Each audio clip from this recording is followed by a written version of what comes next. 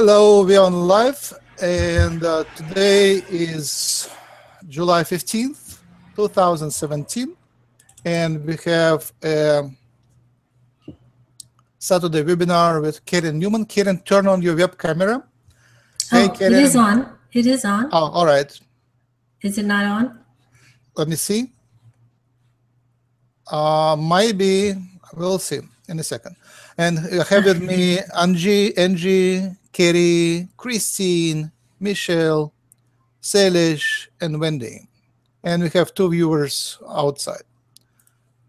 I still cannot see you. How about you try to turn it on and off? I cannot see you by some reason. Okay. Can you see it now? Not yet. All right. I can go out and come back in if that's okay. I'll do that. Yeah, you can do it. Just restart that window. Press F5. It's the fastest way.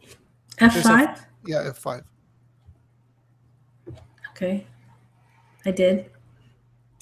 I don't know what that did. No, I did. Okay. Yeah. All right. I will do announcements meanwhile. So the main announcements, we have workshop coming in less than 3 weeks. And I guess everybody who watches our webinars already knows what the workshop is. So I'm announcing for the people who are joining just recently, the new ones. We are a human colony. Karen, you're good now. Okay, good.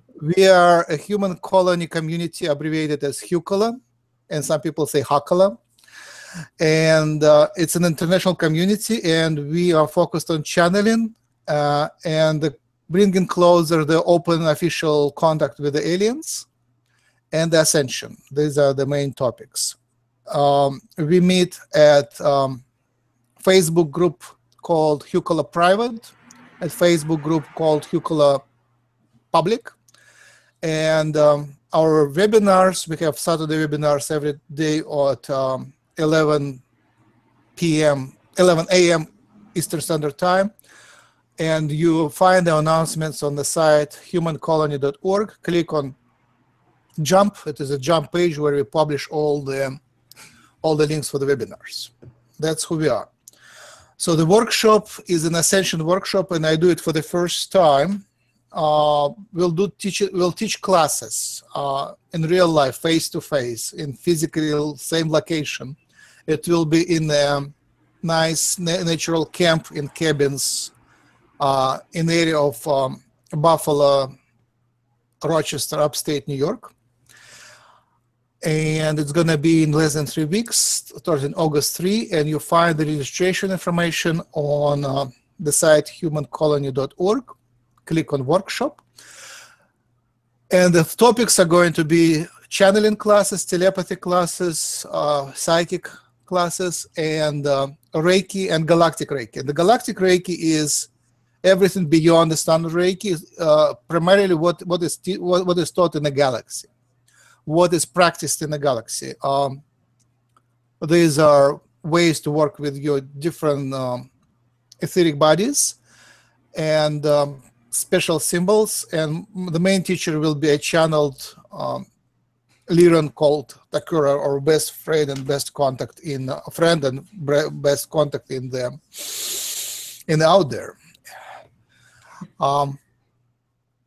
Jim Charles and I will be teaching, and we already have 25 people registered, and we plan to have about 7 more. That would be ideal for the size of the workshop.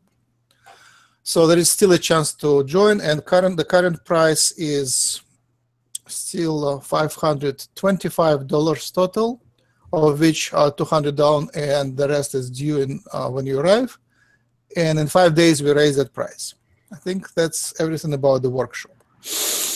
And the last announcement is that Karen started teaching the classes on remote viewing, and we already had the class. You can check it out at our YouTube channel.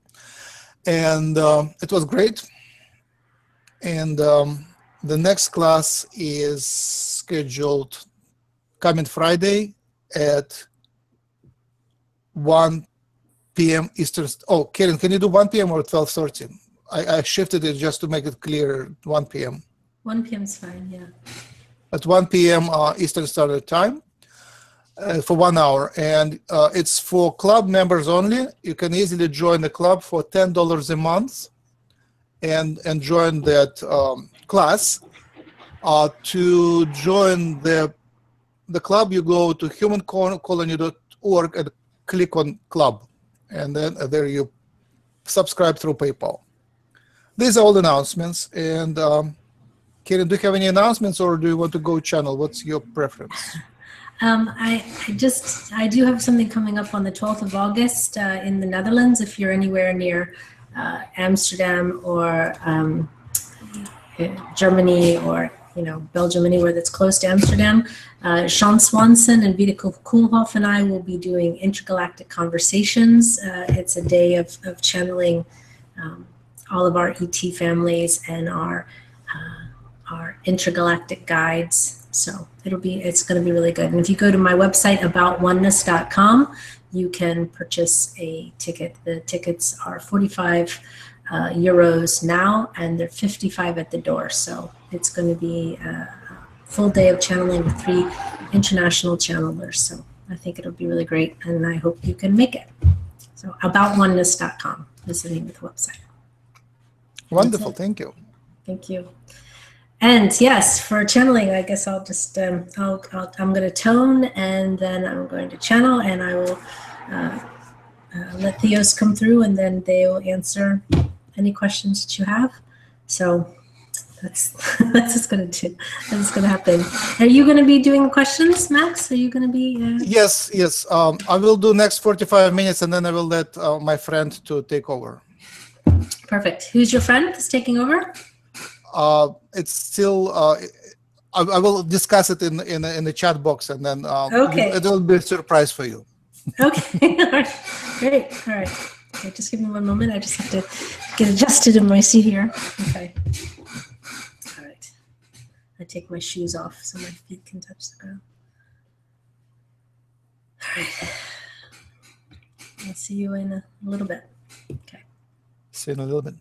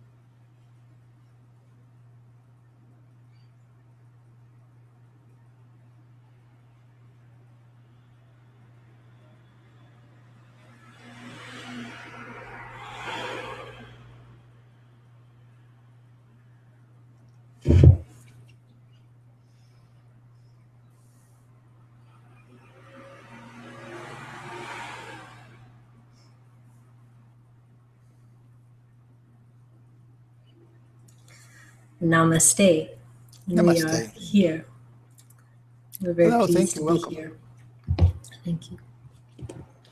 So we would like to talk just a little bit about joy and bliss and how to get it, how to walk in it, and how to experience it. We sit in the bliss, basically, all the time. And there's a moment when we are coming through Karen, and she now is experiencing that bliss. And it's really done through the meditation that she enters into, but it's really accessible for everyone. And we would really encourage you to start to meditate and to Om. Om is the sound of creation. It is the connection to all that is. And if you do not Om, you're missing something. So we would just encourage you to find a tone that feels good within your throat, within your body, and Om it out as long as you can. Just hold that sound. There's 4 sounds to the Om. The Om is the Aum. But then there's the silence. And the perfect silence is where we are. In that perfect bliss. That pre-creation moment. The Om is the sound of creation. But that silence is the primordial potential of everything. And you should experience it. Because once you experience it,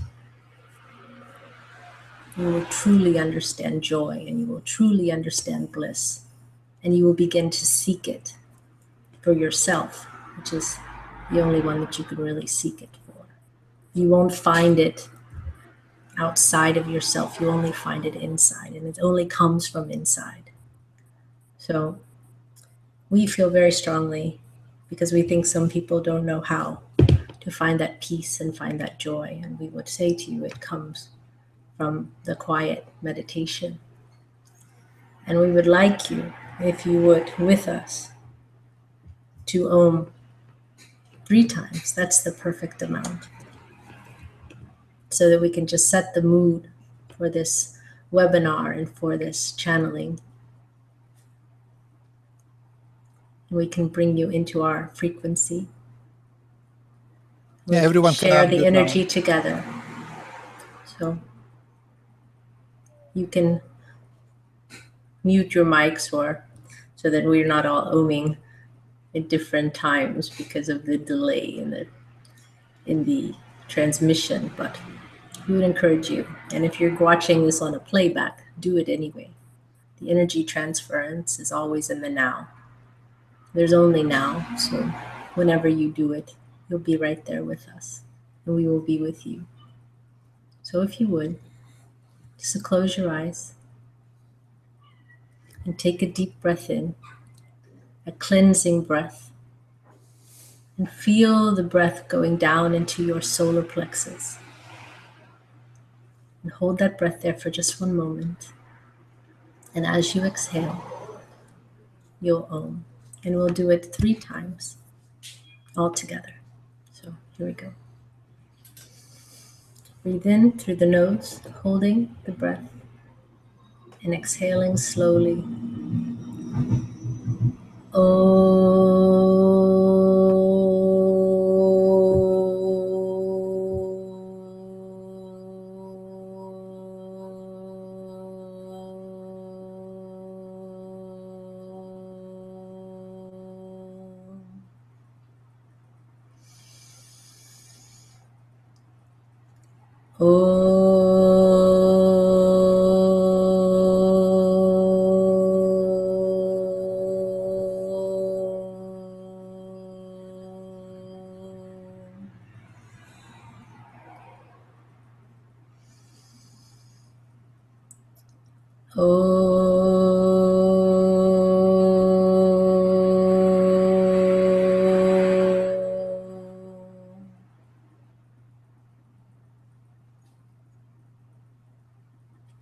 And sit here in this perfect spot of quietness and peace and love. This is your perfect state of being right now, right here. And it's always accessible to you. With that, Are there any questions? Yeah, I wanted to compare. Is it Theos, right? Yes, Theos. Hey, Yes. We I are think Theos. We are I a think- collective, and that is how we are called. and I think that's the first time I talked to you. Yes. So my comment was, can you compare that state of bliss that you mentioned and the state of love to another person? What's the difference?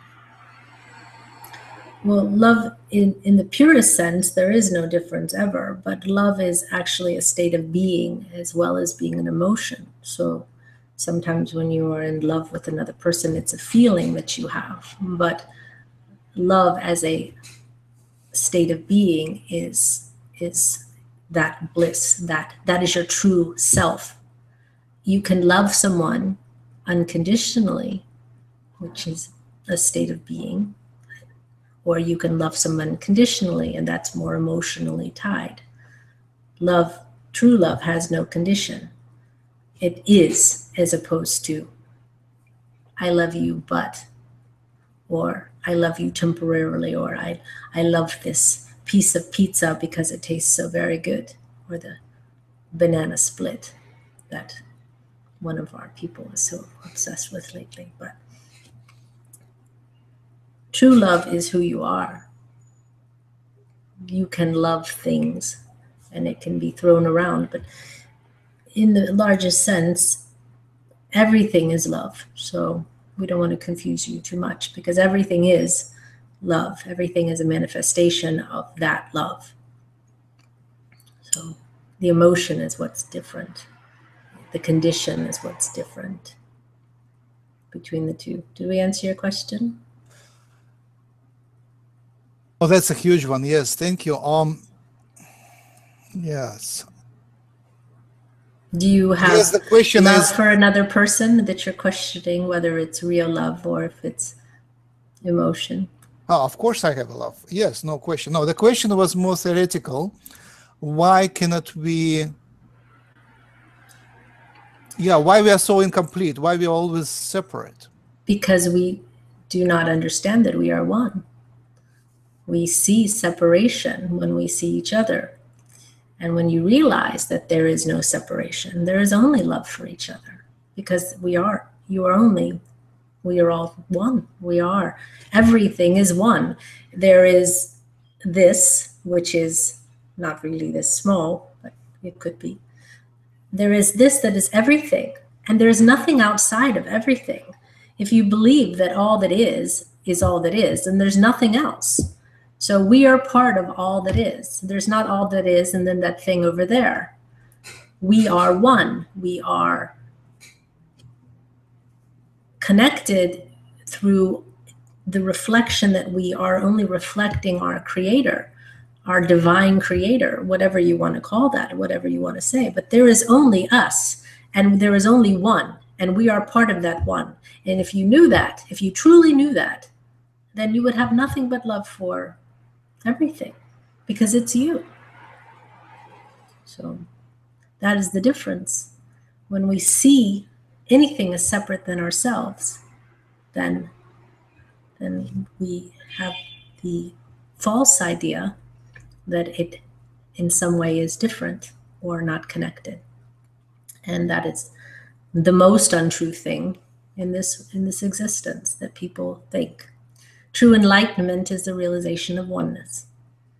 And it's not just knowing it, but knowing it. Not thinking, oh, it's true, but I don't want to subscribe to it.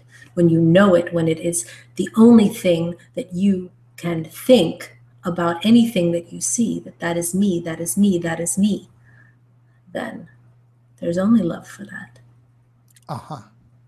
So the separation is just an illusion, another illusion. Separation is an illusion, yes. Next question, thank you. Next question is Carolina, then Michelle, then Wendy. Thank you. Hello. Hello. Hi. Well, first, I would like to thank you for wonderful healing you gave me the other day. I feel great. Good. My question is, I was talking to somebody yesterday, and the person was telling me that he doesn't feel that he's advancing in any way he can. Like, he's trying to meditate, he's trying every trick of the book to go spiritual, and I did not know what to tell him. I was wondering if you had some advice for him. Yes, we will say that the trick in the book, there's a saying that says if you meditate 20 minutes and you don't feel anything, then meditate for 1 hour. But maybe that's not really the answer he wants. To feel spiritual or to advance spiritually, the one thing he has to realize is that he is spiritual. He's not a human being, that is non-spiritual. Spirituality is what you are, and you're human. Spirituality is what you are, and you're a chair. Spirituality is what you are, and you're the train that is going by on the tracks. Everything is spiritual. You can't get away from it. Again, that's the idea of seeing something as separate or seeing something as not part of you. That is who you are. You are a spiritual being in a human body. So you don't have to work very hard to be spiritual. If he's looking for the sort of, I feel like I'm growing, well, the fact that he's even seeking or trying is more than he really needs to try to do it. And we want him to be gentle with himself about it, because there is no one standing there to give you a diploma that you've reached level 5 of spirituality. Right. He is really looking for a connection, and well, the connection he'll get when he sits down and he let him own, and let him find that connection. But we will say to him, anything that inspires awe in him is the connection. If he looks at a flower and feels awe, if he looks at his child, if he has a child, and he feels awe, if he looks at a beautiful sunset and he feels awe, that is the connection. Because true spirituality in acknowledging the divinity of something else, and also ultimately yourself, is what is true spirituality, is seeing something and realizing that that is divine. So if you look at the sun and you see it set and you see the most beautiful sunset, and it takes you to a place where you say that is awe-inspiring, that's the connection. Now, to find that connection with other things, but stare at the sunset, stare at the sun rising. Do you know what we mean? So whatever makes him say, wow, that's the connection. And that's the beginning of the connection. And if he realizes that he's part of all of that, so that's the connection that you want. There's nothing more than that. Yeah, there's nothing more than that. We would like to give you a better answer, but it's really that simple. And when you start to try to find your spiritual connection, people run all around and they think that it's here and that it's there, but it's always inside of us. It's always inside of us. And the awe is what he needs to find, that connection, where he marvels at something. He marvels. That was wonderful. Thank you so much. Thank you. Much love to you. Hi, Karen. It's Michelle. Hello, Michelle. It's Karen and Theos. Thank you. That is correct. Theos, I was actually wondering if you would be willing to dip into my spiritual atmosphere. Your spiritual atmosphere is our spiritual atmosphere. We want you to know. It's everyone else's spiritual atmosphere as well, but we will play along with you. Kind of similar to the previous question, you know, we have these times in our lives and we feel really, really connected, is the overriding emotion / feeling / knowing, getting small, which I feel like I somehow an old ideas and have kind of made myself small again. So knowing what it feels like to feel like standing in your power and knowing the truth of who you are versus where I am right now is a start really uncomfortable for me. I really like to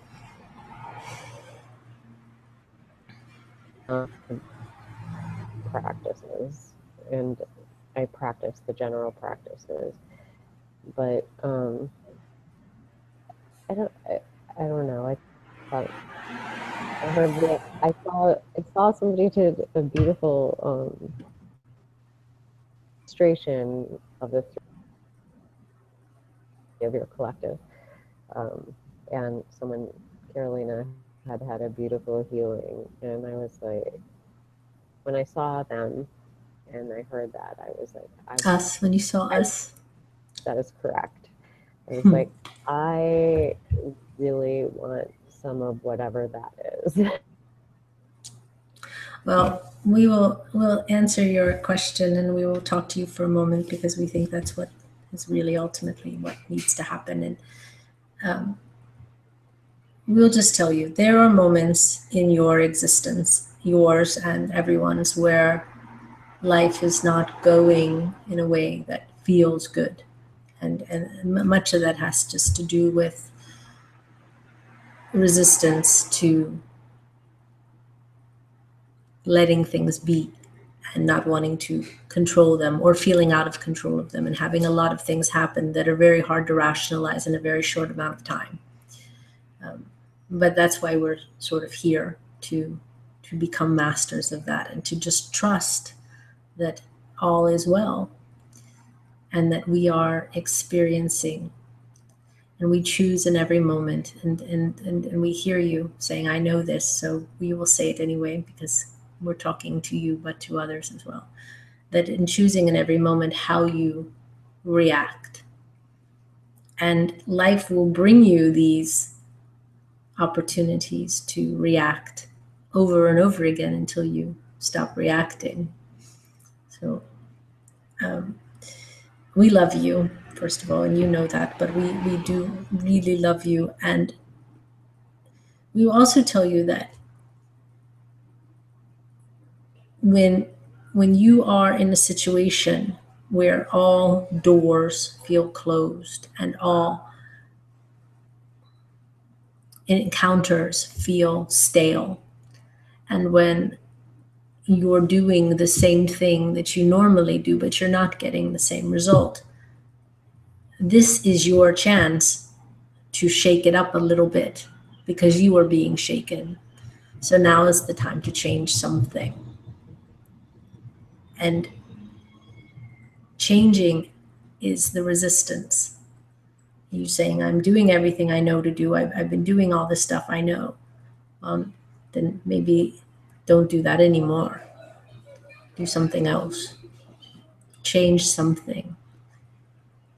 When doors start closing and when people and interactions become stale, sometimes it's time to let them go or move away from them.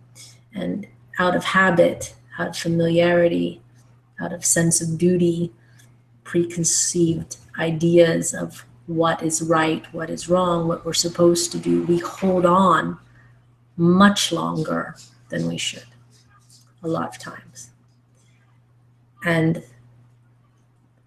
that's just sometimes the way we do it. But you learn maybe to let go a little sooner the next time. But sometimes it's about letting go of expectation and letting go of things that just simply aren't working, people that aren't working, situations that aren't working.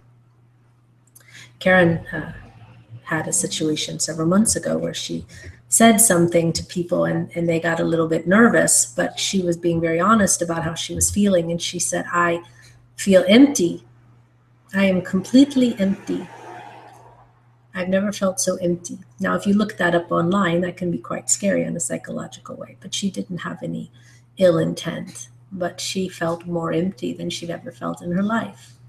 And it was only because everything that she had been doing for a long period of time had come to its conclusion. And that's what happens in life. You go through cycles of situations and then they conclude. And if you don't know what you're doing next, then you have a little bit of a moment of what's coming, where am I supposed to go? So while everything is shutting down, while the things are concluding, you are looking for your same feeling to come from the things that are now becoming less and less and less. And so she went to some psychics that she knew, and she said, what's happening for me? What's happening? And one of her very good friends told her, she said, you know, Karen, it's your choice what you do. So don't wait for something to come, but you choose it for yourself. And that's the lesson. And so that was the lesson, that she didn't need to wait for something new to happen in her life, but she had to choose what she really wanted. Now she gives other people the exact same advice, so, and we give her that advice as well. But she has to know it, because it has to be real for her. You know, everyone's a very good quarterback on Saturday, or whenever that is. We don't know, we don't play football, but everyone's a good backseat driver. But until you are in that situation where it becomes real for you, where you have to look at what you're living and say, is this working for me? And it can be the smallest thing or it can be the biggest thing. Usually it's cumulative and it's a lot of little things. But we would encourage you to take this opportunity to take inventory of your life and to decide, is this thing that I'm doing right now working for me? Is this relationship that I'm experiencing, that I am choosing to be in, working for me? Is this financial situation working for me? And then make changes and take action to change them. And choose whatever it is that you think will bring you joy. Nothing else. Because when you just replace it with something that's good enough, or I'll get by until the next, or this will work, then you'll be exactly in the situation again. And probably much faster than you were. A temporary fix is only a temporary fix. So in this 5D world that we are, things manifest much quicker. Not as quickly as we would like sometimes, because we still have that filter and we're still bridging those worlds. But this is how things will be. Choose what brings you joy. Choose what brings you bliss. Because the rest of it will just not be worth it. And it's hard on people who are awake, because they know the difference. They know what it's like to be in complete joy. And they know what it's like to be in hell. So your part is to say, okay, I'm here. Acknowledge that you're there, which you've done. So you say, this is a hard place for me. And we see that. And so, but take inventory, write some things down, and look at them. Is this working? And make the hard choices. You will feel weight coming off of you when you make those choices. And make them because it's right for you. Make them because it's a good choice for you. And when you do that, you will be free. And that's true for everyone. Thank you so much. We love you. Wendy, question next? Hi, Karen. Hello. I'm sorry that I didn't get the name right. Well, my name is Karen, and then we are Theos. So we're both speaking now. What's happening, we will tell you it, and we will tell you this, as Karen is becoming an integrated channel. So there's going to be very little, she is in a state of meditation, but she's here. So it's not like she's left the building or anything. We're quite much quite intertwined, and so you can speak to either one of us. It doesn't matter. Theos, with an S. Yes. Yeah.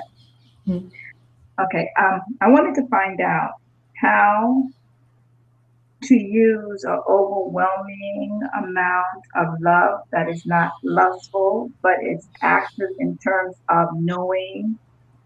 Sensory is there. It's an emotional form that I want to redevelop, to use it in a creative way to manifest. Well, we would suggest you study Kundalini, or sex magic, basically. Love without expectation is real love. You give love because that's who you are. You're talking more about a Kundalini type of energy, a projection of will. And that's a little bit different. You are love. So you are that as your pure state of being. To project your will is different. You're a creative being, so you would use that creativity to stimulate the inspiration for whatever it is you want to create. The Kundalini energy directed would be how we would propose you do that. So that's a big topic, and it would take a long time to go through, but we would say you need to study Kundalini and using your Kundalini energy to direct your will. What is it that you want to create? And there's nothing wrong with sexual energy, first of all.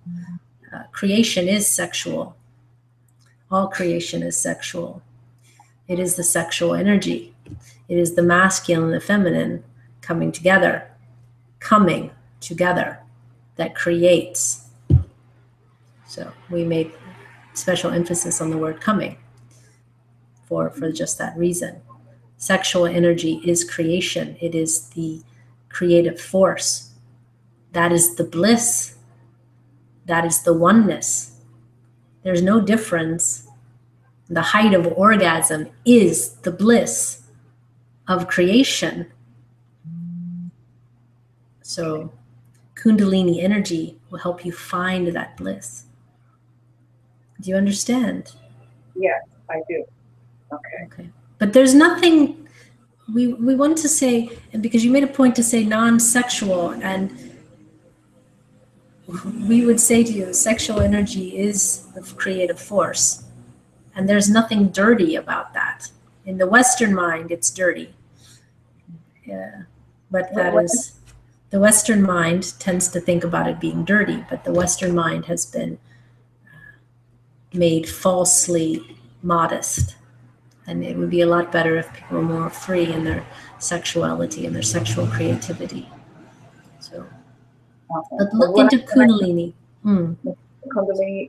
Any particular author or any particular authors to work with? Well, we would look at you doing Kundalini yoga, because it's about controlling. It's about controlling the energy.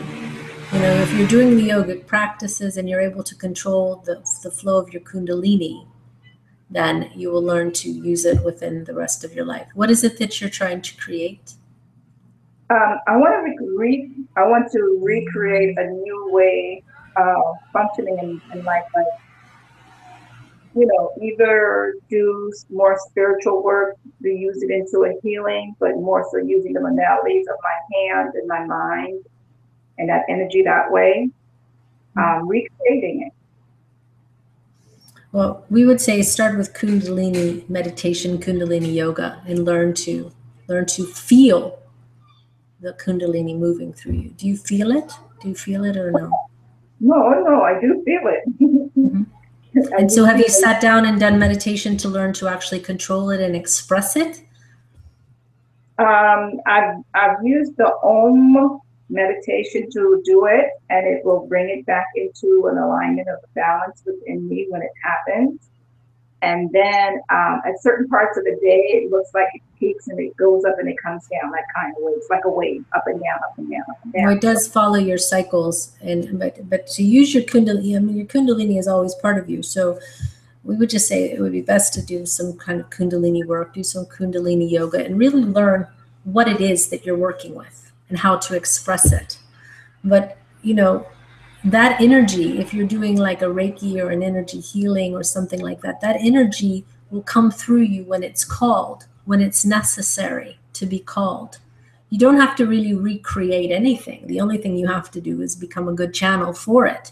And you are not doing anything if you're doing healing. We hope you know that. You are only just like a telephone, like Karen right now is just a telephone, and she's not in any way attached to what is being said, because that is not the function of a channel. A channel is only a filter of energy, a filter of information, but it's the same with healing. So when you're healing, what you're saying is, I allow myself to be free and untethered, or that's not the word. We don't have the word. I allow myself to be the perfect vehicle or the perfect conduit, that's the word we're looking for this energy. But you yourself aren't putting the energy out there. The energy is coming in from the universe, and it will go to where it needs to go. We would say to you, have you studied Reiki or anything like that? Yes, I have. Okay, well, you know that. That's what they tell you in Reiki, that the energy is coming from outside and that you are just the channel. So I would say to you, instead of trying to recreate it, unless you find some modality that is specifically you, but if you're doing it, it will be specifically you.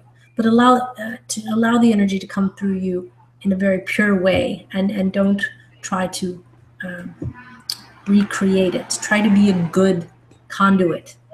That's really your goal, is to be the best conduit you can have, to be the most open that you can have. And then you're doing it with love. And there's nothing wrong with that. Okay. Yes? Does it make sense? So your work now is to control your Kundalini so that at will, when you go to do healing, you know what it feels like to move that energy, and you're in control of doing it. That's your work. Yeah. Because it's already there. You're not going to recreate Kundalini. We came equipped with it. So, okay. Thank you so much. You explained it very, very well for me to get a better understanding. Thank you. But thank you for wanting to be of service to people, because that's really the important thing. And if you want to experience love, Kundalini also means action. So service in action has to be coupled with love.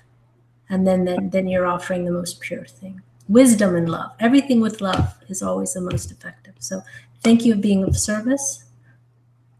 And Namaste. we know you'll be fine. Namaste. Thank you, Theos. Christina is next with her question. Yes, Theos. I had talked to an acquaintance or a friend who does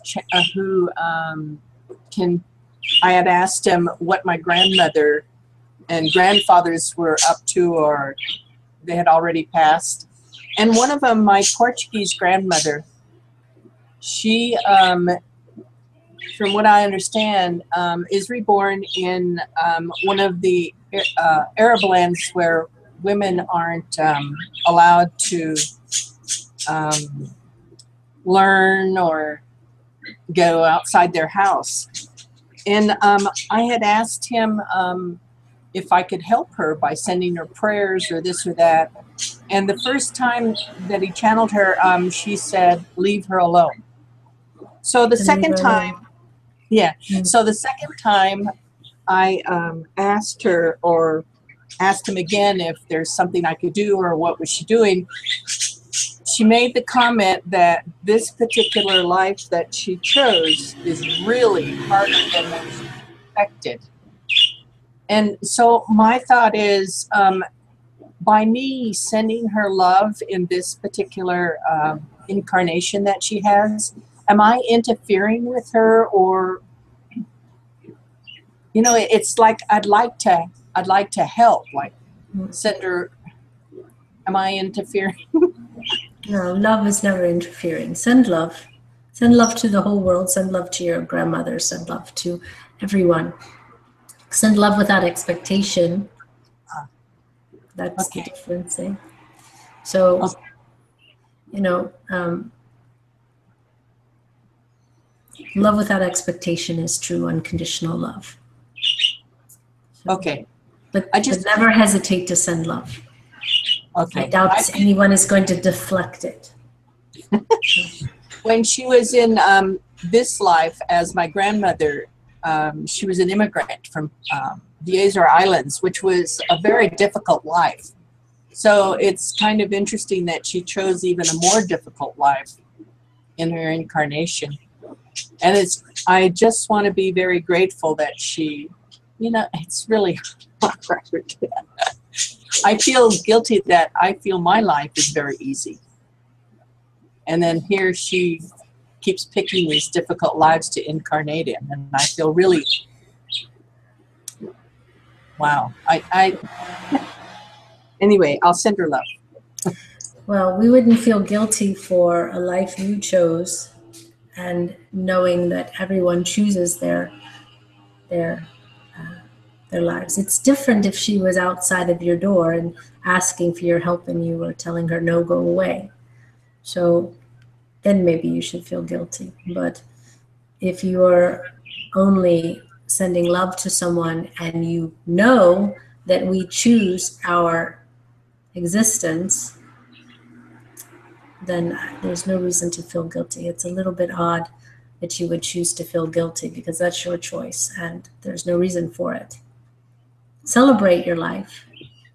Celebrate the freedoms that you have. Celebrate the things that are going well. And then you're honoring life and you're honoring the choice. And perhaps she has a reason for her choice, for what she's doing. So, but we wouldn't feel guilty over something that is nothing you can do anything about other than send love. Her intention is to, because she's a girl, is to bring education to girls. So do you want to rob her of that joy then? No, I wish to send her packages of books. Well, if you can find a way to do that, then we would encourage you to do that. Yeah, it's just the love. Okay. Send the love and don't feel guilty. Don't choose to feel guilty. Anybody. Ever. We find that a very odd choice. Well, I wouldn't want to do that. I don't think I have the courage. And then there's an aspect of the larger part of you and the larger part of the oneness that does. So let that being have their experience and you make the best of yours and don't feel guilty. Okay. Thank you, Theos. Okay. Hello. Thank you, Theos. Angie is next. Hi, Angie. Hi, Theos. I can feel your love. It is beautiful. And I always do when you come through. Sorry, let me just compose myself. I'm overwhelmed. You're talking about the Kundalini. I'm going to take you back there, if you don't mind. It's active in my body, this Kundalini. There's so much heat. I feel like I'm wearing a nappy most of the time. And it's going right up my head. And I've tried to sort of look into it and see what it's about, what it's for, what can I use it for, because it doesn't seem to be what I feel it's doing is making more my crystalline body. But I would like you to help me and to understand what is it for. Does it rise up when it is needed to give that energy away? And then rest when you don't need to give it away? You know what I mean? What can we use it for mainly? Kundalini is not, Kundalini is your life force. It is part of you. Sometimes you feel bigger than life. Your Kundalini will be very high. Sometimes you feel small. Your Kundalini will be low. It is your life force. So if your Kundalini is, you say, coming up and coming up into your head, that means that your life force is asserting itself. We would say to you, again, with the same recommendation, is that you sit down and you learn to do Kundalini yoga to control this energy. It's the same as when a person is hyper and out of control, and can't control their selves. So you need to understand it to control it. You will be inspired to give healing to people that you need to give healing to. But if it's surging in and out of control, then we would just say to you, learn to control it. There's nothing, there's nothing more to say than that. But take the time to learn to do it. Things sometimes require effort and require practice, and we would also say this is an opportunity to get into control of your life force, to raise your life force, to expand your life force. Your life force might be trying to expand and just needs a little bit of your self-knowledge to help it do so. But we wouldn't give you any other advice other than to learn to control it. That's your opportunity to do it, and you do yourself a disservice by not. Learn yourselves. Learn what's happening with you, because your vehicle, your mind, your soul, your body, all these things, your heart, are all tools for you. They're tools to be used and to be mastered. And you only get them by practice, and by taking the time to explore. You'll find out when you start really looking at your life force and your Kundalini energy and moving it, and you start to learn to move it at will up and down your body, that you can do a lot of things that you never would have done. But unless you learn to do it yourself, only talking about it is only talking about it. So this is the time where you take the action and you put in the effort. And then you won't be asking the question, because you'll know. You'll know what to do, how to do it. Well, since it's been active, I've certainly had an inner guidance of my own. I don't know if it's because of that, sure, but well, we all have inner guidance. That's part of being. Yeah, this is true. But I am trying to find out what it is all about, and I am learning, and I do a lot of meditation. Spiritual work. Maybe I'm a little bit out of balance because I do too much spiritual work and not enough 3D work. I don't know. That could be true. Yeah. Well, we would say to you, learn to control your Kundalini, and really go to a teacher that knows. Do you know, every being, usually there is a teacher involved, and this will be your opportunity to learn from someone who really can explain it to you and is also in control of their kundalini. And then you will take that knowledge and pass it on to others. So first master yourself, and then you can pass it on. I noticed every time I come into a room with where you are, you always answer my question before I ask it. So it's like the answer came further on down the line before I even asked it. So good. What was your question then? My question really was, I wanted to know more if you have more insight into what I'm actually doing with my kundalini.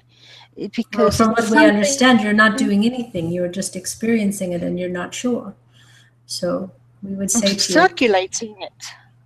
Okay. I'm circulating it, and I'm creating this crystalline body with it. Now I wanted to sort of confirm that, whether. Well, we are becoming more crystalline as a species. It is a slow process. Maybe you'll get there first, but it's a slow process. And the crystalline body will not be in this 3D world. It will be in the 5D world, and it may not be in our incarnation now. So we will see. The crystalline body is more in the astral than it is in the physical at the moment. If we were to cut you open, we wouldn't see a crystalline body in there.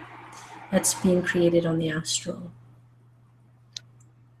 Okay, I see. Yes. Thank you. Thank you so much. You're welcome. I love you. I love you too. That was Karen.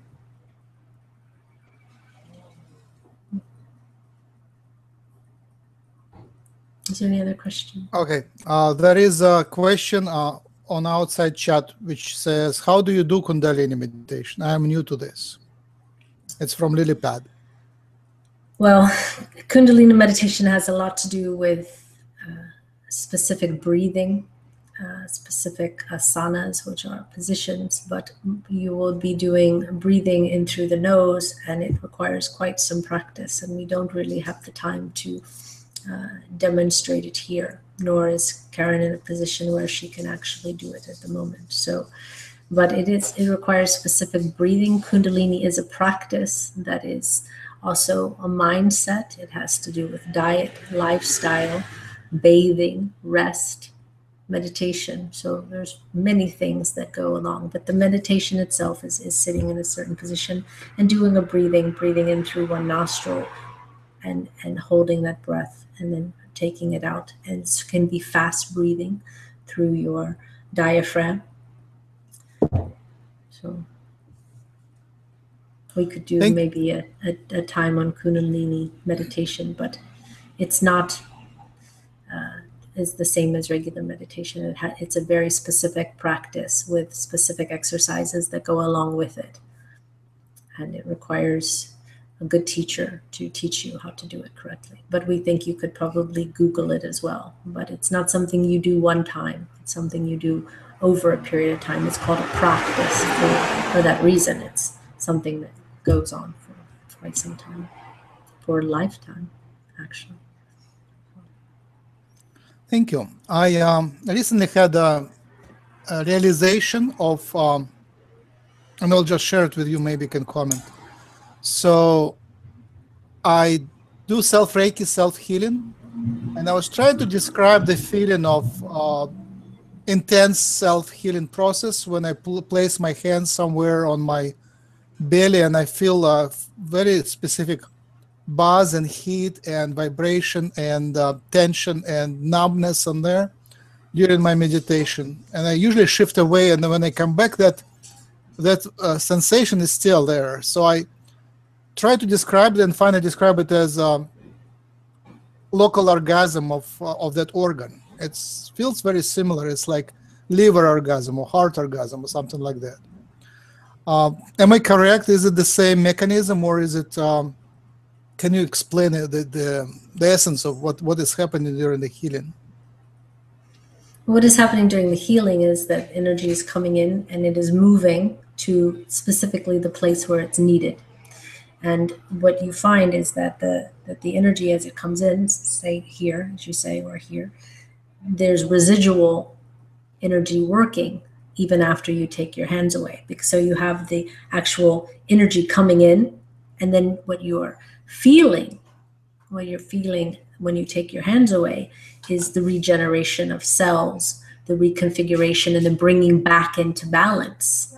So there is a joyful feeling in that coming back into balance, because that's the alignment that your body should be in. So it's almost as if when you take your, this is not a good example, but if you take your hand off the stove, it feels so good when you take your hand away, and then you feel your hand start to, that's definitely not a good example, but what we're saying is that it's the residual energy doing its work. Because even though you take the energy, your hands away, the energy is still there. And it will stay there and do what it needs to do for as long as the time as it needs to do it. So what you're feeling is the realignment, and that's a joyful place. We don't know that it would be a bad word to use, organic or orgasmic. We don't know that that's the correct word, but we wouldn't say it's an incorrect word either. We would say that you're bringing back everything into balance, and that's a joyful expression of rightness, of alignment, of perfection coming through that energy. So it's a relief to the body, to the physical body. It's giving ease, and therefore you're feeling it in a pleasurable way, because it's a pleasurable thing that's happening. So I hope that answers your question. Oh, thank you. Are there any more questions in the audience? Amanda, Carolina, Kerry, Christine, David, Pete, Selesh, Stephanie, Wendy?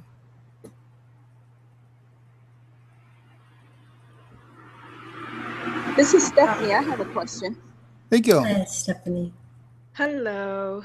Hello. Thank you for coming, as Thank always. you for having us. Going back to the Kundalini. Well, I don't know if it's really Kundalini. Right, but there was a question I think Wendy had raised, and you had talked briefly about the sexual energy, and it reminded me of something I'd read with regards to the Egyptian Ankh symbol, that there was a usage, I believe, by them to Ankh energy, that same energy of orgasm back into the system. I may not be describing that right, but that the Ankh was used relative to that energy that occurs and allows it to be useful in a different way, either energetically or energetically in the body. Can you speak to that? No, we can't speak to that specifically, but what we can say is that within the practice of Kundalini, when you're having tantric sex, for instance, it's the delay of the orgasm that is used. Now, whether the Ankh is a tool in that, we don't know. That is not something we know. But we will say to you that the delay in the expression of the pleasure raises that energy even more. And that there's entire practices that are dedicated to the delaying and the utilizing and the harnessing of that energy. So that energy is generated, and it grows and grows and grows and gets to a crescendo before it's released. And the idea of Tantra is to keep that intensity without the release. Now we have images in Karen's head of the Ankh sort of pulling out that energy, though we don't know that is actually how it was used. We don't actually think so. But the idea of building energy, holding it, and then using it for something else other than the release. It's basically what Tantra is. And that's how Kundalini is used in Tantric sex. And it can be used to creation. For creation, the creation force is the orgasmic moment. So everything going up to then is the building, and that's what you want in creation. You want to delay that as much as possible. Do you understand? Very good. Thank you. You're welcome. And a follow-up question relative to Kundalini, and I know this isn't going to be universal for everyone, but how is it just a knowing if your Kundalini has been ignited, or is there always something physical that I've heard a lot of descriptions about? Kundalini is truly life force. In other disciplines, they call it chi. You know, we have it or we wouldn't be alive. We have life force or we wouldn't be alive. Only dead objects have no life force. That's why they're dead. So you have it. The idea is to be able to harness it and utilize it. And if you see monks that are adept at using their Kundalini to, hit a stack of wood and it breaks, or using that Kundalini energy, that chi energy, to set a fire to paper, or to use that to heal. That's directing that life force energy. But we all have it.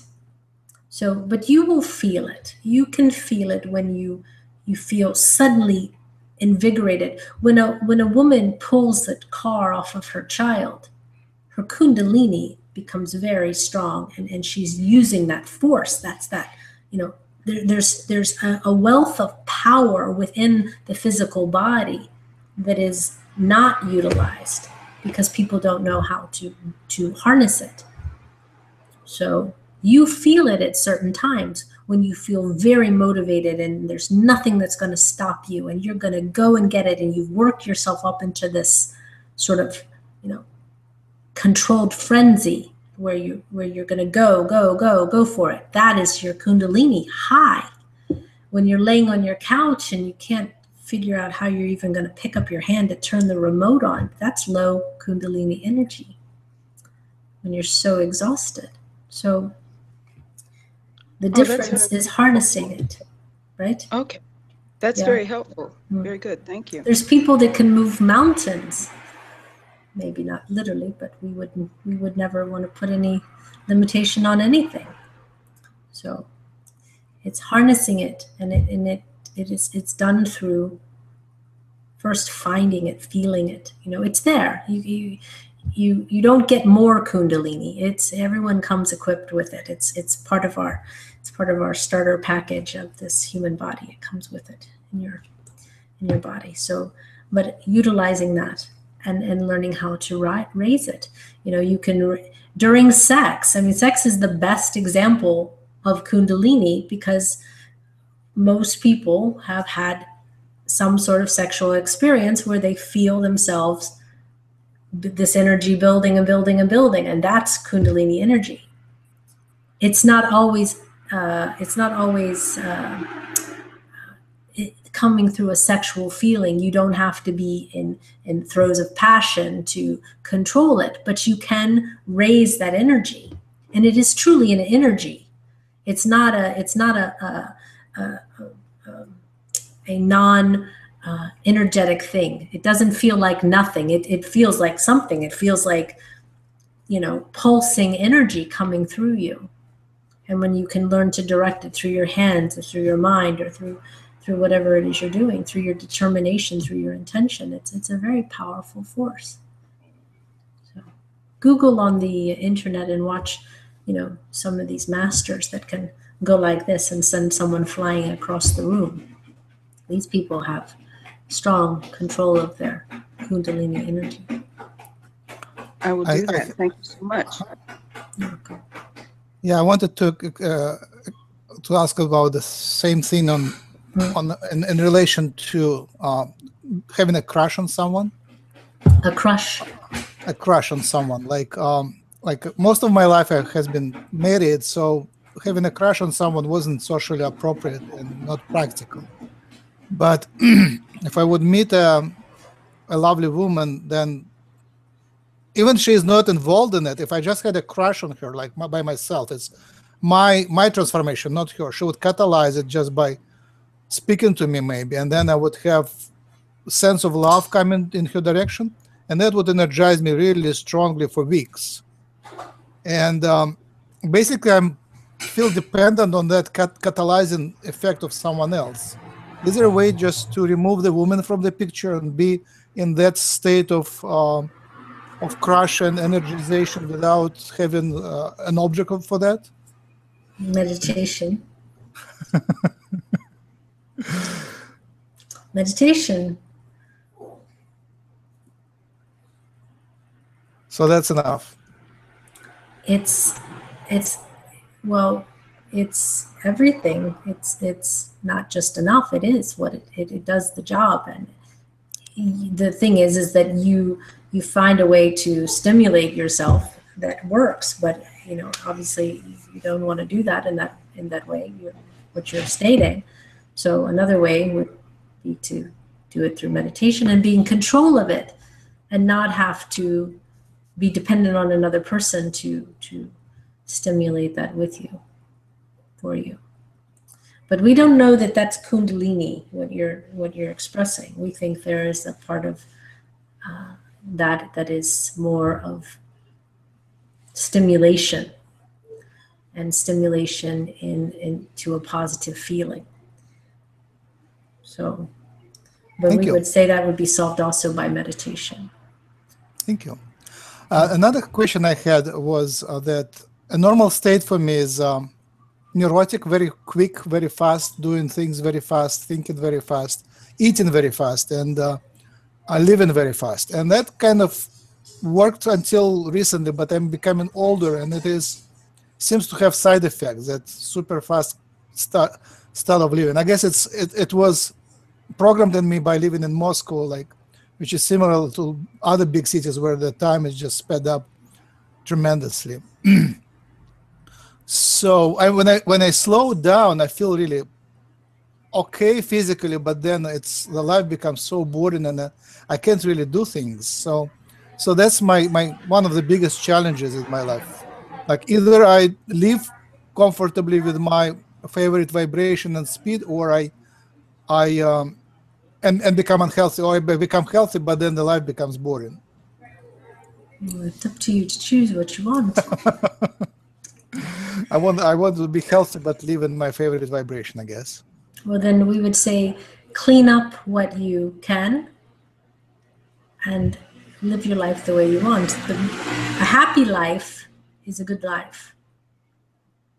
So you need to be happy with what you're doing. And if you feel that, something is boring, then it's obviously not going to make you happy. We would say clean up the stuff that you can. If you have a lot of energy and you use a lot of energy, maybe you could use that to exercise more to help a healthier body. Maybe you could eat a little bit slower and make sure that what you eat is nourishing for you. And then live your life very fast. If you're in a situation and you're in an environment that requires that you live fast, it's best that you live fast, because you will get run over if you do not. You can't remove yourself in such a way. And if you truly enjoy living fast and you're living happily, that's much better for your cells of your body than living slow and bored, because you can bore yourself to death, truly. Right. So clean up what you can and live as fast as you want. But be honest with yourself about what you can actually control and what you can't control. Thank you. There is a question from Trinity in the chat box. She asks about the hole that was found in the sun and the intense solar flare which might be coming and affecting our electrical system in the world. we don't see there being any imminent danger to the world. And we don't generally speak about these things, but we will say to you that we do not see anything coming that you should be too worried about, unless you choose to be in a timeline where that is true. Is there any positive event connected to the sun coming? That's another question. Well, the sun is always a positive thing because it's giving life to the world, but we don't see anything changing. The thing that you have to remember is that you're not really so much a product of everything that's going on around you. You're a product of what's going on inside of you. So we would like you to focus more on the inside and to feel more at peace within yourself. And we know that's not the answer you're seeking, but that's the kind of answers that we give. You know, if, for instance, and we had this discussion with Karen, if, for instance, there was a big solar flare and it ruined the world, then the world would be ruined. Then you would still face the same challenges that you do now. How do you become happy in with whatever situation you are, if you, in fact, survive? So we would say to you, don't worry. There's no big conspiracy to keep you from knowing. If the world's going to end, it's going to end for everyone and not just for you. So that's Thank our you. answer. There's another question from the chat. Why do spirits use imagery such as bodies and forms, visions and experiences to communicate, speaking and acting through others, remaining nameless, faceless, and formless? Is it learning or punishment?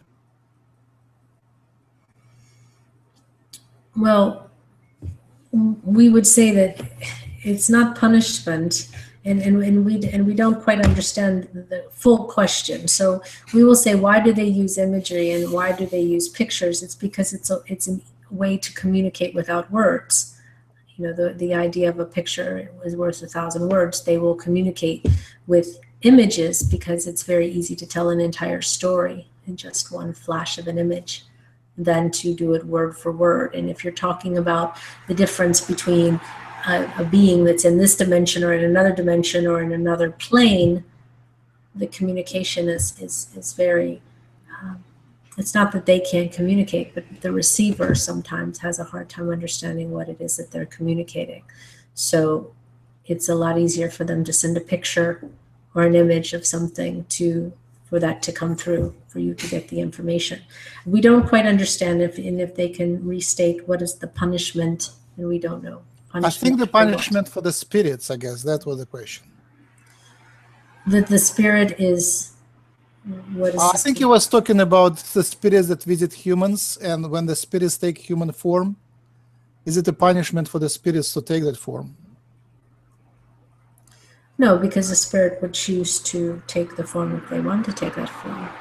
You know, if the spirits are truly trying to communicate, they're going to try to communicate in a form that they are familiar with, or that they believe that the person they're communicating with it would be familiar with. Oh, maybe that's a wider question. Maybe why do spirits incarnate? Is it a punishment to incarnate? No, it's a gift. It's truly a gift. It's truly a gift. It is a gift to incarnate, and we will tell you why. Because when you are part of one, when you are part of oneness, when you are outside of your physical body, when you are in the all that is, for lack of a better way of saying it, because that's what it is, you are aware of everything all at once, all the time. And when you are in a body, you have the gift of singular focus.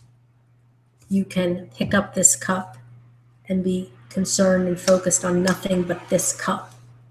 And you can experience it in a different way than if you are non-physical.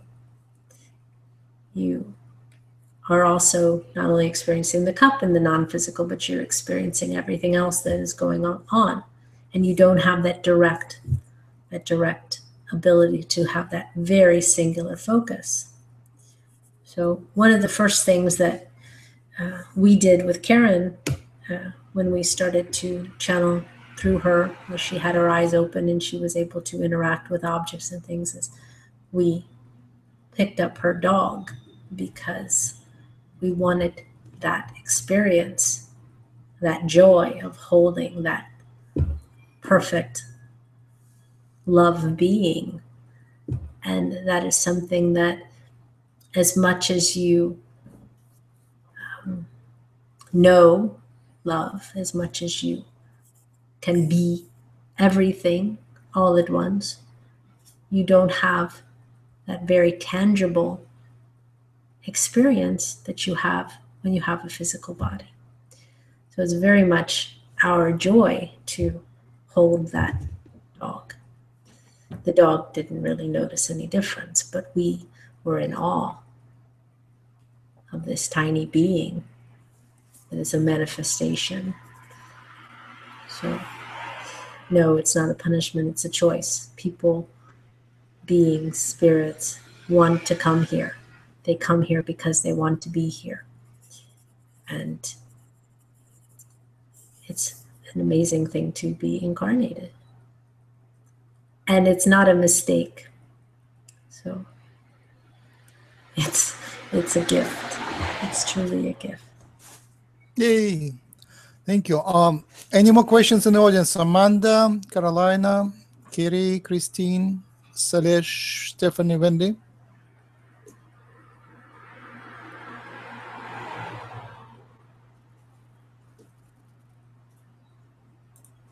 I have more questions, so I can ask easily. Okay. Go ahead. Sure, please. Have you more questions? Yes. All right. So one question is, I guess it's the strongest on my mind recently, is that when I speak,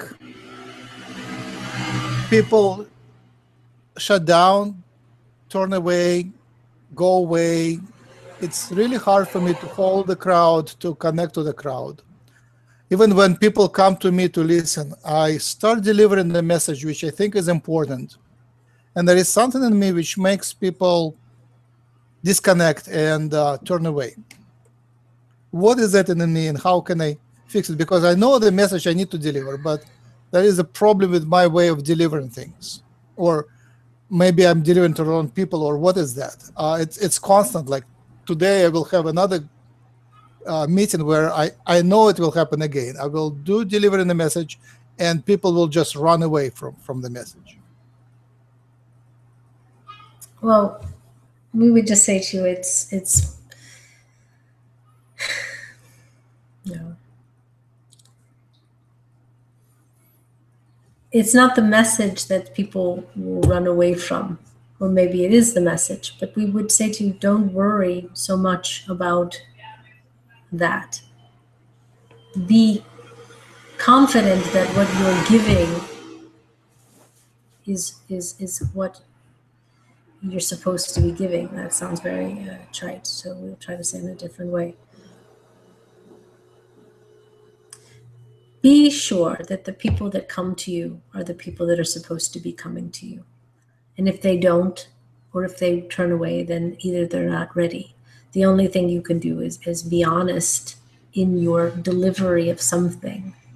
So we would say to you, maybe think to yourself, am I giving this in the most loving that I can? Am I expressing something? Am I having expectations about what it is that these people are hearing? And don't have the expectation. Stay true to the message and give the message because you know that it's what you're supposed to be giving. So we would say to you, don't worry about it so much. Don't worry about it. But maybe spend some time with people, interacting with them in a gentle way so that you build a rapport. But are you talking about in your channeled messages or in just in your day-to-day delivered hello, how are you messages? It really doesn't matter. There is something about me which makes people step away. I assume it's low Kundalini. I assume people feel drained as like they feel when I'm delivering the message, I'm sucking the energy out of them. That's my sensation. I'm usually low on gas, and people feel that I'm low on gas. Like because I run so fast, I don't have enough energy in me, and that's why when I speak, I know the message is good, but because my health is sort of like low energy, then they just don't want to be connected to that body. That's my perception at the moment. Well, then we would say to you, then maybe take some time to become higher energy. Because that's the thing. You know, if you take care of yourself, if you're happy, if you feel complete, then you're much more attractive to share and to be heard than if you're in a place where you're empty. People generally come to someone, as you were saying, to be filled up. And if you're already empty, then that'll become apparent on an energetic level. So take some time for you and take care of you. That's the most important thing. It's okay to say, no, this is not the time for me, or to find a way to give yourself what you're needing. Yeah, but sometimes, you know, we have the impression that you think, I'm just going to push through. I'm going to push through, because that's definitely, you're seeing the results of doing that. So we would say to you, don't do that. Very simply. Yes. Some things are very practical. Things are very practical. Some things are, if it's not working in that way, if you're not getting the information the way that you should be, and it's not being delivered in such a way that is giving other people the energy that they need. I don't know that anyone feels like you're sucking the energy out of them, but we would say that if there's an people have to be on the same energetic, they have to meet energetically. And if you're not meeting with them so they continue on, then maybe you need to raise your energy just a little bit. So, and feel good in yourself, or else there's no point, really. You know, there's no point to waste your time then, because it's your time. So take the time, the same time maybe, and do something good for yourself. Feel good within yourself, because you only can give what you have. And if you don't have it, then you can't give it. So, and we would say to you too, and we want you to really understand that the love that we're talking about has to come from within you. That love has to be for yourself.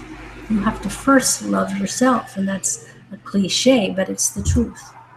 You need to love you and realize the value that you have and the worth that you have.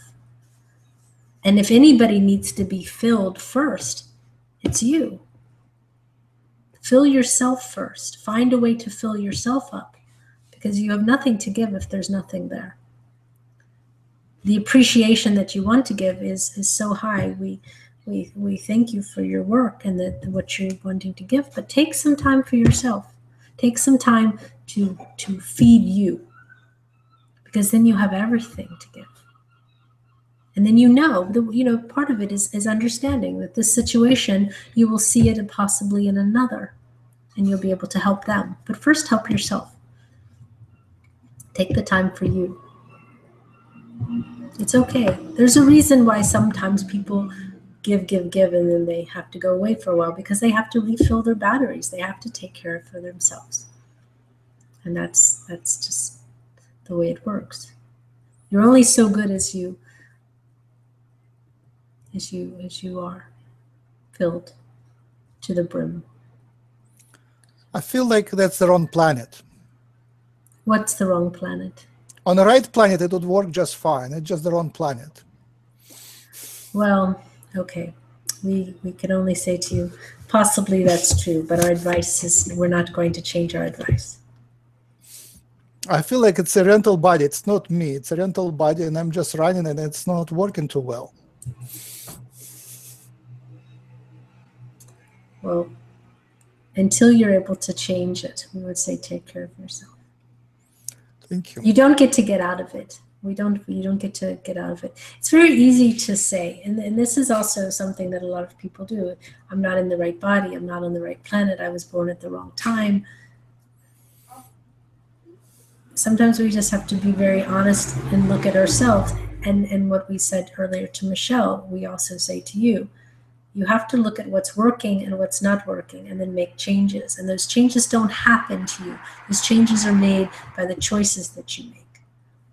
So choose for yourself what needs to be done, what really, really will fill you, will energize you. And that is following your joy. Ultimately, it's about following your joy, following your bliss, giving yourself the permission that it's okay to do that. Yes. That's sometimes the hard choice there. Yeah. Thank you. That is a question from Omar. What can we do to lessen the hurt we feel when helping others? Is it just a side effect until the problem is fixed? What you can do is not have any expectation about the outcome. You give because you give. And if you give with expectation, then you're always going to feel disappointment. So that's the answer. That's the simplest answer. You have to give without expectation. You give because that's what you're meant to do. We don't know in what situation. What situation is he giving? Is he in the chat? Yes. He said, it's looking away when others are in need is not always easy, even if they have to learn lessons. Well, we would say to you that if you feel inspired to help, help. And that's just a simple, but compassion is a very valuable thing. So Karen's trying to talk. We would say to you, listen, it's better that you feel discomfort when you see someone in discomfort than if you feel nothing. It's better if you cry with the person who's crying than feel nothing. Find the things that stimulate you to act and then act. If you find something where you look at it and you say, I cannot live in this world anymore until this is changed, then get involved and start changing it. The best thing you can do, the best way to show love is to serve. So some things are sad. It's never easy to see a child starving or to see someone hurting. If you're in a position to offer comfort, offer comfort. Be that person. Act. There's not everything that will stimulate you, and there's definitely not everything that you can do. But choose something and know that there's another being somewhere next to you that will also be stimulated to act. But act. Don't just look at the world and say, oh, this is so sad. Choose something. Feed someone. Get involved in some way. And that is to everyone, not just to you. And thank you, Omar, for asking. We all have the ability to give so much more than we do. So much more than we do. Maybe it's just boxing up food or giving away shoes or whatever it is. But do something. Stimulate your neighborhood. Get involved in some way and be part of that solution. Be love in action. Siva is what it's called. It's selfless action. It is love in action. There's nothing better than that. So if you feel pain when you look at someone hurting, the pain you're not feeling is theirs, is their pain. The pain you're feeling is your own pain, is because it's your soul saying to you, do something. So do something. And we think it's a really good thing that you asked the question. And we would encourage you to choose something, anything. When you give, you always get much more than you ever give.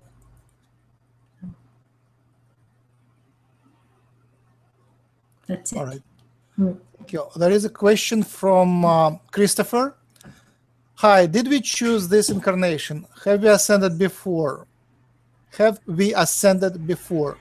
Did we select our parents before this birth? And will this be my last incarnation on Earth, or will I come back to more awareness? Thanks. Yes, yes, no, yes, no. We're joking. Yes, you chose this incarnation. All time is now. So there is the consciousness that you're experiencing now that is the unascended being. There is the consciousness that exists in another now that is the ascended being. You choose all of it. Some things happen that you forget about because that's part of the game. You don't want to know everything because it suspends the enjoyment. But yes, you chose it. And yes, you've ascended before. Because there's many parts of you. There's multiple parts of you that are you. Just like you, but doing the same thing, just slightly different. So, and what was the last question about the parents, or what was the last part of the question? Just he asks if he personally is going to incarnate again. Well, we would say nothing is linear and everything is now. So not only are you incarnated again, but you have incarnated many times and you are multiple incarnations all now. So yes and no at the same time, because everything is now. There's no I died and then I was born. Though that is true in a time, space existence, but in the larger part of it is everything is now. So not only are you here now, but you're being born now and you're dying now. And then you are also incarnated somewhere else and somewhere else and somewhere else. So we would also say to you that, as much as, and this is going to be a strange concept for many of you, but as much as ascension sounds like the end of the road, as a soul, we're not really in a rush to get there. We want to be here. We want to experience. And the larger part of us, the part that is part of Source, is ascended. So, and it didn't have to ascend. It is everything. So what we would want for everyone is try to enjoy your life. Try to enjoy your being. And don't worry so much about, am I ascending? Am I growing? You are, or you're not. But we would say most of you listening are, because you're busy with this. But try to have quality of life. Try to laugh every day. Try to make someone else laugh every day. That's quality of life. We think it's great to sit in these sessions and share information, but truly, it would be better if you were running through a field of flowers, laughing and dancing and loving. That's quality of life, because that's when you are truly yourself. It's when you're in your full expression of you. So you may incorporate, you may incarnate many times, or you may choose not to. Again, that'll be your choice on your soul level. We can't say what you will do. We suspect that you will, because there's an enjoyment. We think that your task in this life is to figure that out. But we would also say again, The bigger goal is to have the love with the knowledge. If you know that you are love, and if you know that everything around you is love, and that you can experience it, that you can have an exchange with other beings that are just you, who have taken the time to have their own experiences, it's a different world you're living in. And that's only a shift of consciousness, a shift of awareness. That's what ascending is. It's the realization, and it not only becomes the aha moment, but that it becomes who you are, that you walk in that. That if anyone were to tell you, we've said this before, but we'll say it again because it was brilliant the first time we said it, but that if anyone were to tell you that you are not one, you would find it absurd. That if anyone were to tell you that there's any difference between you and this pair of glasses, or you and the person that you're sitting next to, or you and the floor, or you and the dog, if they were to tell you there's anything outside of that, or that you're not part of that, then you wouldn't believe them. Now we're trying to convince you that that is true. So the goal of ascension is to come to the place where you know who you are. And who you are is love. That is who you are. That is it. And there is no difference between you and anything or any molecule that is around you. You are part of that. It is only part of that oneness. That is what it is. So when you realize that, then the playing begins. So if you're struggling with, what do I do with my life? Where do I go? Why am I not happy? It's because you don't know who you are. We would make that your big focus. Who am I? I am love. I am part of everything. And then you can play and really enjoy your life. You don't worry about incarnating.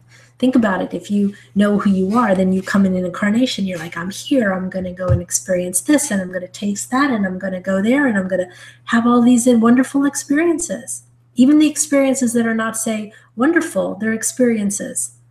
And you can relish those. You can appreciate them for what they bring to you, what the knowledge they bring to you about yourself, your choices, the world that you live in.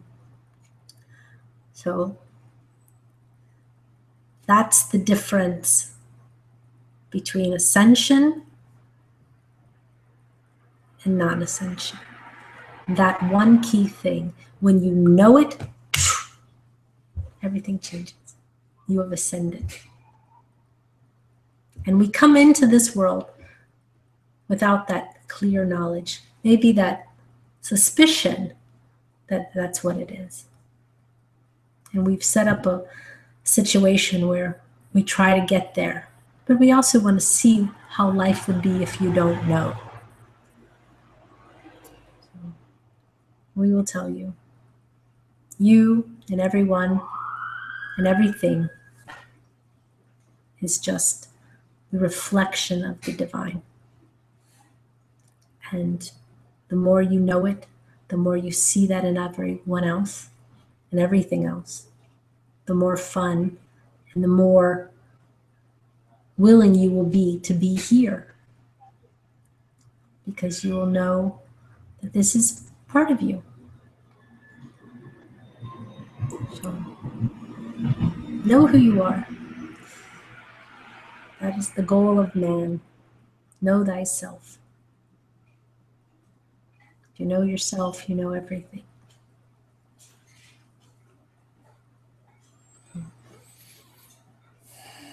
Thank you. Thank you. Another question I have is, I have in my mind specifically two of my friends, but I'm sure there is like several more of my friends who are in exactly the same situation. The money. They already made a choice. They know they are talented healers and talented teachers, and they have a good message to deliver. They want to deliver the message. And each of them is in a crisis, in the money crisis, financial crisis. There is no money coming, there is no flow, and they don't even see that coming. It's kind of very far, not reachable. At the same time, they see there is a huge flow of finances and money and energy and prosperity and resources passing by, but they cannot plug into that. And on the other hand, there is even more desperate people who have no money, and terrible financial situation, that are sick, dying, and don't know what to do. So they're in the middle, stuck, and they cannot connect to this source of the resources. What would be your advice? Well, we would say to you that abundance comes in many ways, and it doesn't always come in the form of money, but it also comes in the form of being taken care of and being cared for. And abundance can be also abundance of joy, abundance of health, abundance of many things. So there's no simple answer, because there's many variables that have to do with whether or not you're successful. We would say to them that there's nothing wrong with having a small job next to the job that they want, and they need to build their business as a business, and they need to put the energy into it to build it. So a lot of things have to do with planning and have to do with oversight. So we would say, without knowing the circumstance, what is it that they're actually doing? Are they putting out information to let people know what they're doing? Are they also working a job on the side? You know, sometimes things energetically have a lot to do with your belief about what you can do in a situation.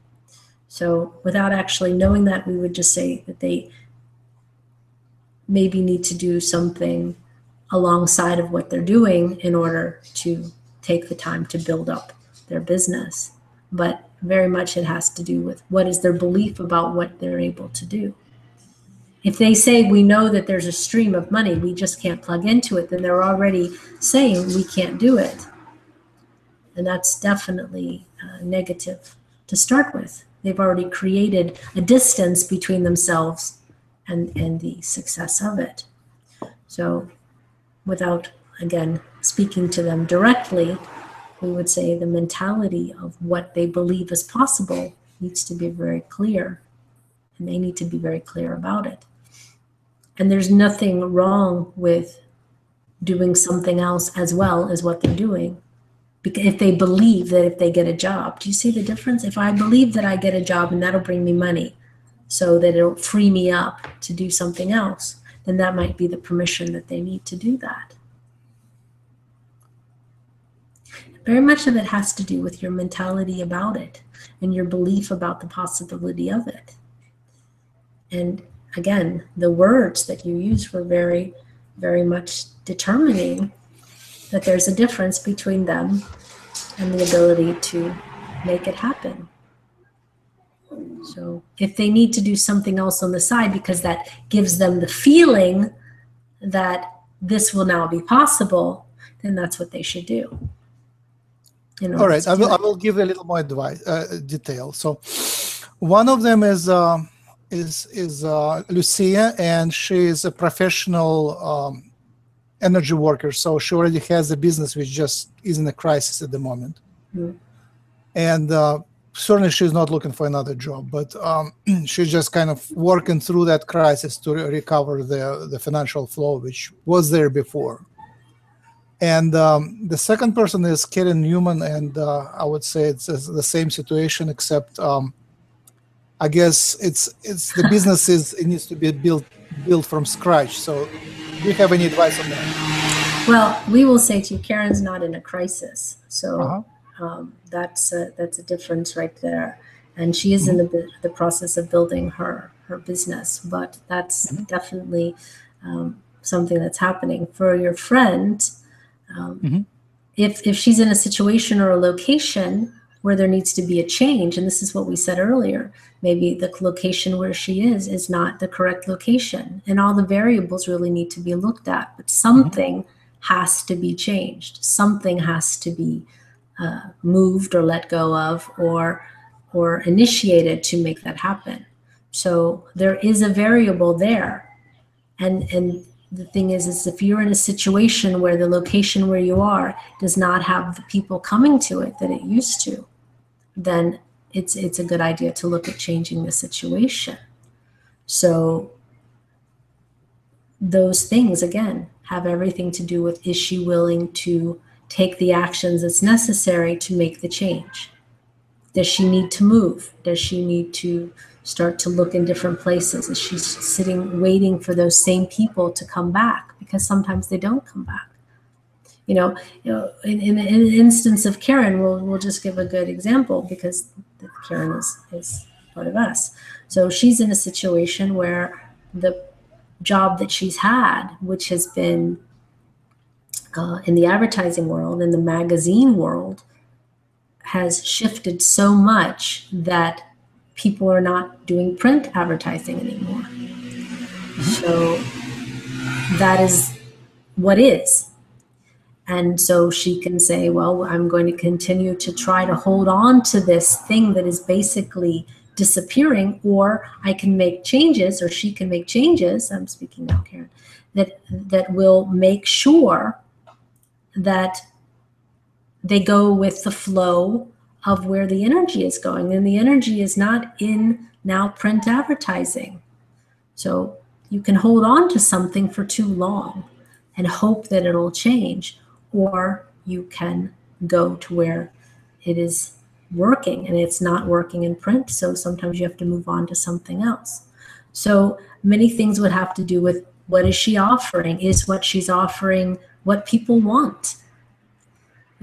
That would be something that a business analyst could sit down. But if you're doing something repeatedly over and over again and it's simply not working, then there's no reason to keep doing exactly the same thing. There's something that has to shift. And that a lot of times is a shift of choice and direction. So, but thank you for caring for Karen. She appreciates it. Thank you. There is another question from Carrie. The epidemic of narcissism, is it going to die off? And I think I know the answer, but maybe you have a different perspective. Well,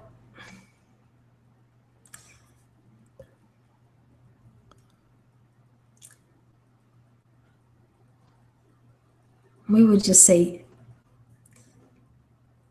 at this moment,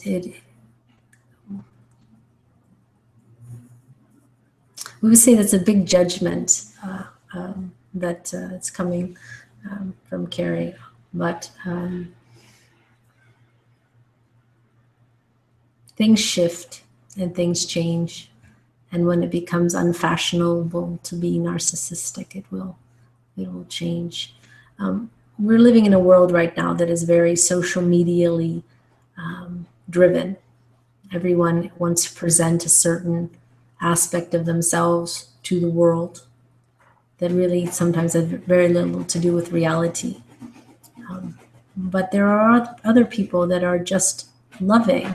So we don't know if you're only looking outward towards the media or towards the outside world, but we would say surround yourself with people that are not living in that kind of world, and you won't see it so much. I say it's a big step up for many people to become a narcissist. It's an upgrade of their spirit. We don't agree. Narcissism is a form of being selfish, and there's no selfishness in love. So. Okay. And I say it's just a wave of draconian energy, which I felt came it's about quite a month possible. ago. Well, we would just say that a month, I think narcissism has been around a long, long, long time. And it has that sort of draconian energy, but it's definitely not unique to that. It has everything to do with selfishness and has everything to do with being selfish, mostly. So selfishness is not love. And the more people come into love, the less that will be. There will be and you see it, people are going in two different ways. There's people that are moving more towards love, and there's people that are moving more towards selfishness, greed, all those things that you see that are negative. And many channelers talk about that the world is sort of splitting, and that's what's happening. So we would say surround yourself with people that aren't in that, and then you will not really see it so much. You know, be aware that it's there, but we wouldn't say that it should really be affecting you so much. And if you are quite narcissistic, then work on building your love self and standing more in your love. I will give you an example. Most of things I do is webinars, and in webinars, having a narcissist is a pleasure because they are not shy of camera and they can express themselves very clearly. They really can hold the ground, be a good host. And most people cannot do that. They are so damaged by the Western or Asian modern education, they can't really face the camera. I think in that case, narcissism is a big plus.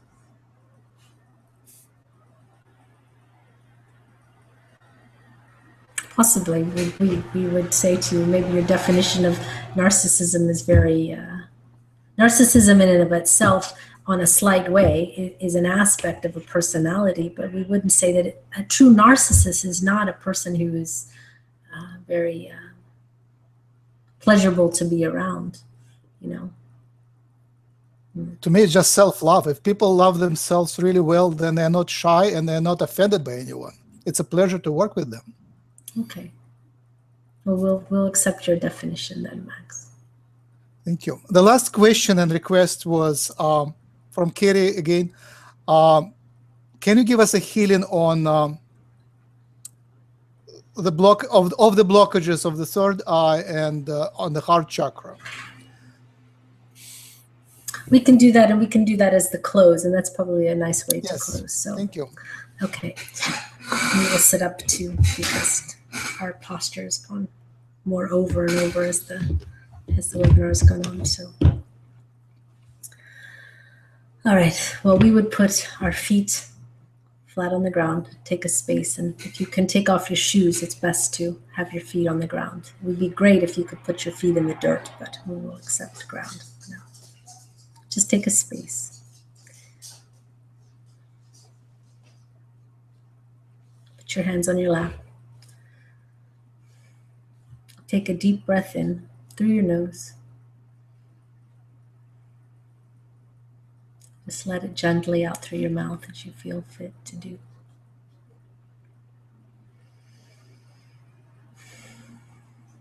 Do that one more time.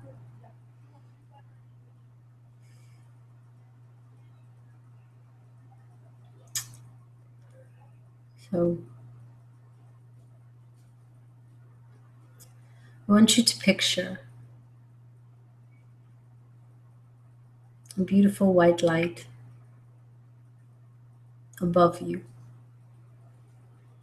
shining down, coming in through your crown chakra. As it comes in, it balances you. You feel balanced. Anything that is out of balance is going to now come into balance. So your energy will be calmer. Your mood will be more balanced. Your emotions will be balanced. Because what's coming in as this white light is the kundalini of the universe. It's coming to balance you. So that white light will come down through your crown chakra and move its way down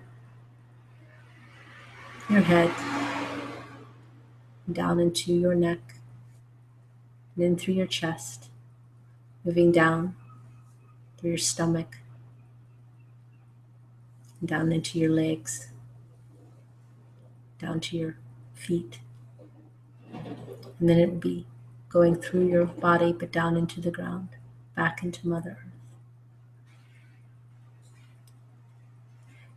And within that light that's come through, you have a circuit of energy. So just allow yourself to feel that balanced energy coming through you. And now we want you to focus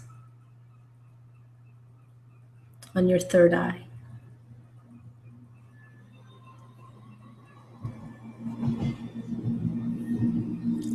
And that same white light that has come down now starts to press against the inside of your third eye.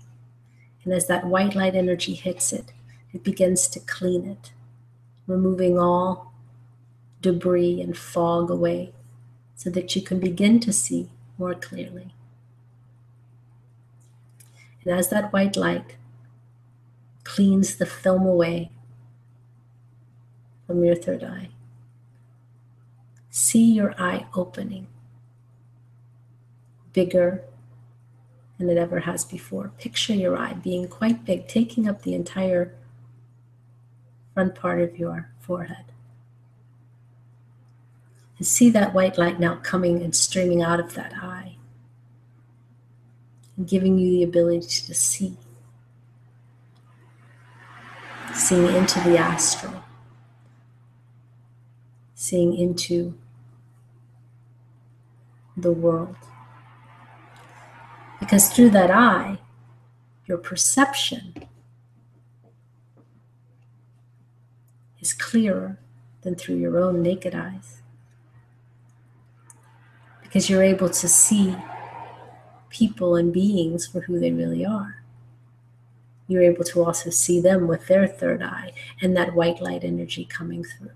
You're able to see them connected to all that is. And now let that white light energy push towards your heart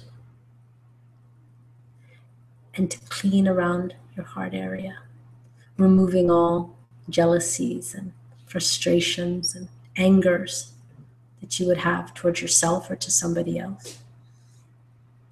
See that area becoming much bigger, much brighter. And as you look with your clean third eye into the world, see your heart energy also going out to those people, and that their love energy is coming to you. And meet that energy in the middle, so that there's streams coming from them and streams coming from you, and that you're connected to them in that way. And every person that you see, send them direct from your heart that love energy. And then understand that as you love, there's a feedback loop that is created. It goes from your heart to their heart, from their heart to your heart, and up to your third eye. The more you love, the more clearly you see.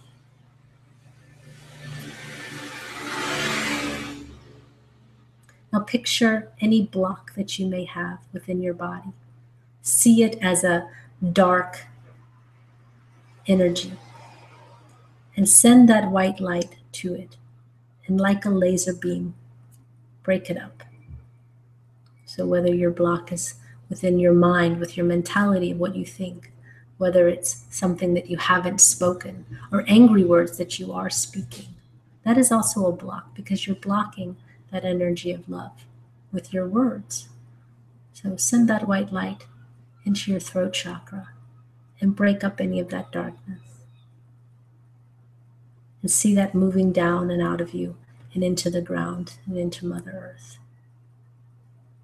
But every being you see between now and forever, send them that love energy from your heart, and then look at them through your third eye. See them as you, part of the total you, the big you, the one you. And you can do this exercise however you want. But just remember that light, love energy is the Kundalini energy of the universe, and it's coming through you. And you can direct it. Send it to wherever it needs to be in your body, or to whomever needs it. So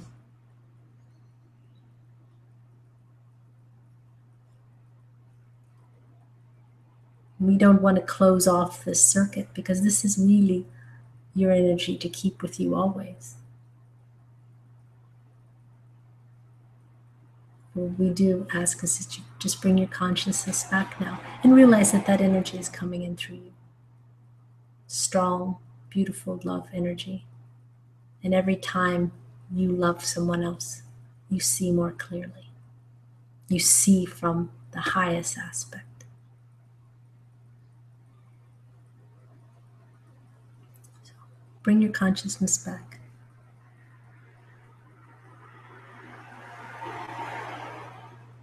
And raise your hands together in front of you. And we will just say to you, Namaste.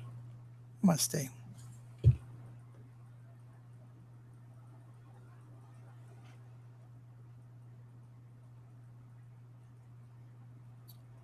We want you to all know that we love you, and the best thing you can do for anyone is to share your most perfect self with them. And your most perfect self is you standing in your own truth of who you are. We encourage you to serve people, be of service, be love in action. And to know who you are and enjoy your life, enjoy your time, play, smile, because that is when you are your truest self. And you're not here for any other reason than that, than to be your truest self and to experience the world in that way. The sooner you remember that, the sooner you will ascend and be done with it for the people who are trying to get out of here. So work on that. Work on being joyful. And then you might be having so much fun you forget that you want to leave in the first place. So.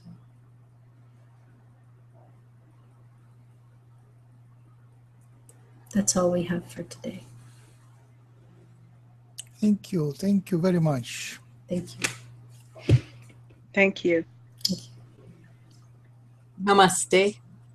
Namaste. Namaste. Thank you. Thank you.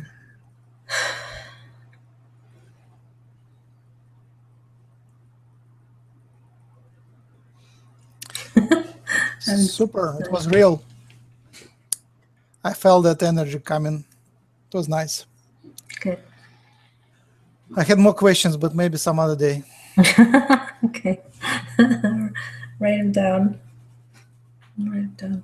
So announcements. I gotta see. I Just can't see. for those who watches that, I do my webinar as usual Tuesday morning, and to find it, go on humancolony.org, click on jump. It's the links are there. It's free. It's channeling Yogananda. Thursday evening, I speak for myself, and it's a good opportunity to speak to Max for a change. And Friday morning, we do it's a paid webinar. Become a member of Hucolo Club. Go to humancolony.org and click on Club for $10 a month, and then it is a remote viewing class with Karen. And next Saturday, Karen, you are hosting, right? Yes. Yep. And we will announce I guess so. The Karen would be a channel, or there will be a guest channel. We'll decide that. Yeah. And the workshop is August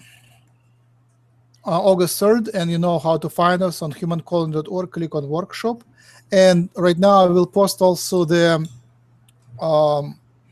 menu there will be called newsletter, and subscribe to our email list and to receive invitations to our webinars and links of our email. So subscribe to newsletter by going to humancolony.org. Yeah. That's all. All right. Well, just one more thing. On the 12th of August in Amsterdam, so if you're in, anywhere close to Amsterdam, we have a channeling event with myself, Sean Swanson, Wiedeke Koolhof. It's called Intergalactic Conversations, and you can find tickets on aboutoneness.com, and we would love to see you. It's going to be a really, really exciting event.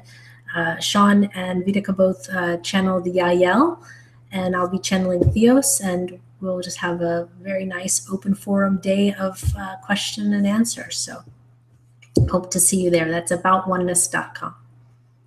Thank you, Karen. Thank you, everybody who was still with us. And thank you, those 8 viewers who are there. And thank you all who will watch in the recording.